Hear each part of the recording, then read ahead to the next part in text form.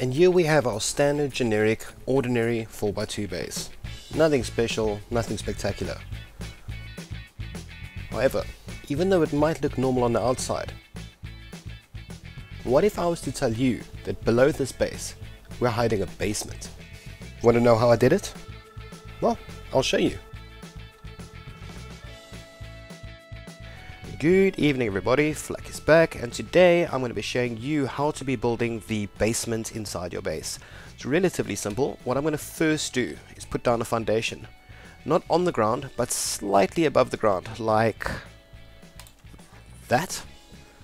Now I'm going to put another one right next to it over here, and then I'm going to move on to staircases and I'm going to build two down into the sand here.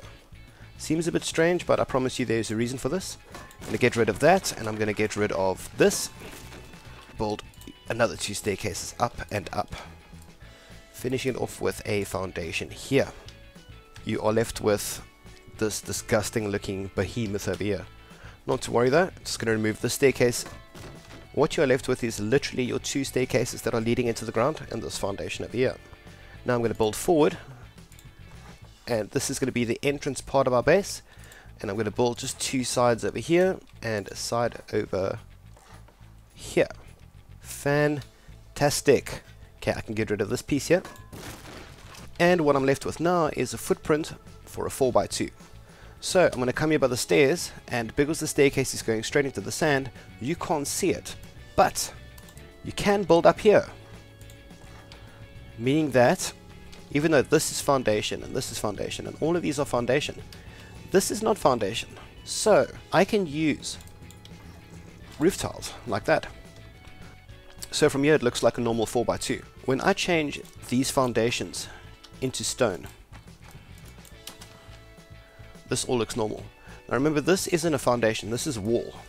But because stone is such a good building material, you'd never know that that's wall. The only way you'd know is if you look at the stability. You'll see this foundation is 100%. All foundations are 100% stability, but the wall is 77%.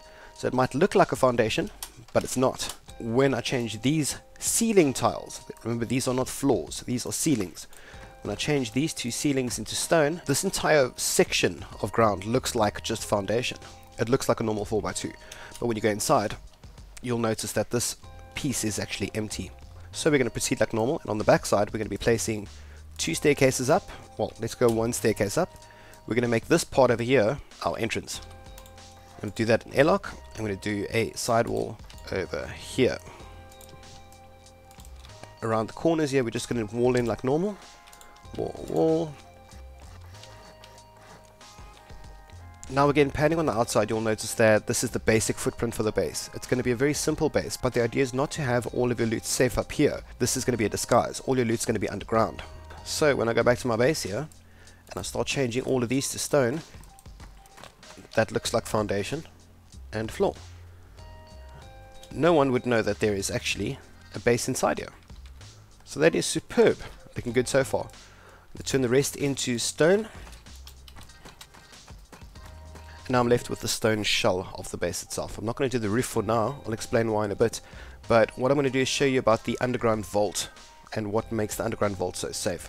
Okay, so we're currently inside the underground vault. I'm going to quickly just change this to stone as well. So I'll start by placing two large chests over here. I'll place another large chest over here, and then I'm going to do my furnace and sleeping bag on this end over here. Furnace if I would like to cook, not necessarily going to. My bag over here, and a campfire which is 5 seconds away from being created is going to go on the other side. I can do a lot of small chests here, but I prefer to leave this area empty so that I can actually go here and access my chests. So this is going to be my spawn point. I can use my furnace to cook if I want to. I can cook meat over here, and I have 3 large chests. And again, I can put smaller chests, but that's just going to get in the way because I can't technically stand in here. I'm standing up right now and I can barely move because it's actually a half a foundation, not a full foundation. So this is the inside the basement of my base at the moment. If I zoom out again, there is no way that you can tell that there is a base under my base. Inside my normal base up here is going to be a livable space, don't get me wrong. I'm going to use the space to live. So obviously I can place my things if I want to. I can do my tool cabinets, I can authorize, you know, normal things. of base of operation, but my valuables are going to be stored under here, under the floor. So I'll proceed to do the standard base things, you know, put down my chest, and this will serve as my base. However, the valuables are going to be kept under here. That's going to be the real clincher. Let's put some doors on this base, and then I'll explain to you how you're going to get things to your loot. So as it stands, you cannot enter your base. There is no door to get in here, so you have to physically spawn into your sleeping bag if you want to get here. But you have to have a way how you can pass items above and below the ground. Otherwise, it's going to be impossible to transfer goods from the top to the bottom without breaking the floor. Okay, and we don't want to be breaking the floor because stone is a fucking pain in the tit. So we have to figure out a way how we're going to pass the goods from the top to the bottom without causing too much of a problem. So I'm going to be using one of these. When I place my Dropbox, I'm going to place it with the door line just below. Let's call it, look at the hinge on the bottom left. I'm going to make the hinge just clip the floor. There. That should be enough. Jesus, I hope it's enough. Oh, there we go. Perfect. So, if I'm in my underground vault, if I have a valuable item in my chest, for example, let's call it C4 in my chest, and I needed to use it in-game, I would essentially grab it from my inventory, place it in the Dropbox. I would then proceed, I should probably rename this bunker, change the name, and then I would proceed to kill myself, you know, hashtag suicide. Then I would spawn on my top sleeping bag over here, and then I would come to my thing and I would grab my valuable item. So that's the system you'd use to transfer items between your normal base and then your bunker. I'd put my valuables that I gather inside here, kill myself, and then I would go about spawning into my sleeping bag over here, and then I would take it out here and move it to my valuables chest.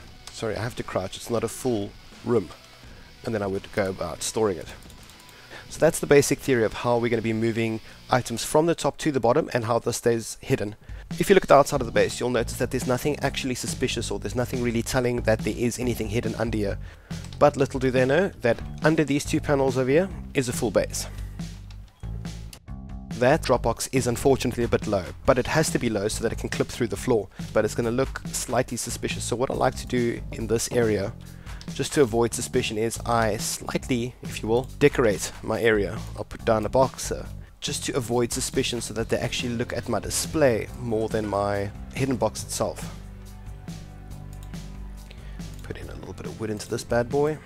So obviously if they were to raid me, they would come in, they would see the Dropbox, they'd see that I'm a little bit of a role player, and they'd proceed to, you know, raid the rest of my base, and they would steal the rest of my shit, and that is that.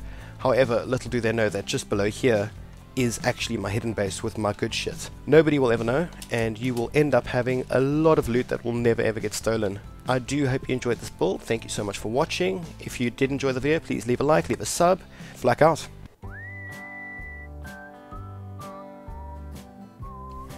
Oh, and before I forget, I just wanted to say a very big thank you to Moji. He's a Rust YouTuber. He recently released a video called The Bush Base, and basically after watching that video I came up with the idea for this video, so he's the inspiration.